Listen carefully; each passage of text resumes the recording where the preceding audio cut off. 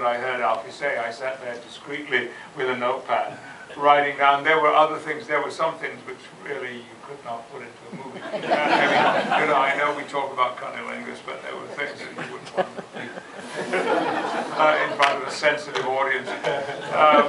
But it was one of the great privileges of my life to be allowed to sit in the corner and watch him teach. And every now and again he would say, okay, thank you everyone, we're going to take a break now. And I thought, oh God, I'm going to go get a coffee and have a sit down and, have a chat about things. And 90 seconds later, he was slapping his hands and they were back. 90 seconds was the best longest break those kids.